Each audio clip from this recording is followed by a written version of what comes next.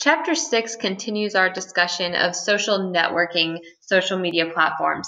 And we're going to focus specifically on microblogging, which still falls into that first zone of social media, the social community, where people are sharing, socializing, and conversing with each other on these social network sites.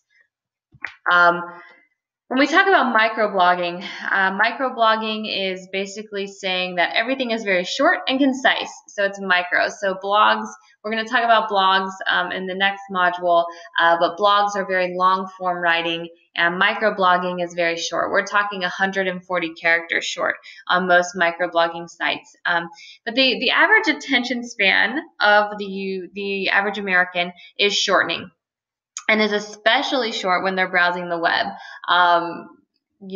There's even jokes being said that the average adult has a shorter attention span today than a goldfish, which is about 3 seconds.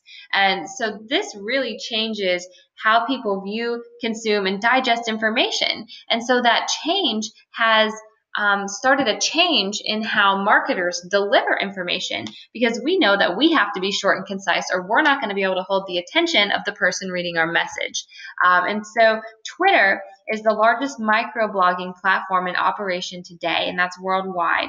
And like most social media platforms, Twitter was started for personal communication, but has evolved into a platform where companies can communicate with customers and with each other. And so I mentioned in Chapter 5 that Twitter is a unique site in that it reaches both a business to consumer audience and a business to business audience. So everyone is on Twitter, and companies are using it to communicate with their business contacts, and they're also using it to communicate with customers directly. But before we dive into the textbook content for Chapter 6, I'm going to have you go into Hootsuite and go back to SCMD 121 and watch the Twitter video for social networks for organizations. It'll just give us a little overview of Twitter before we start talking about how to use it for marketing.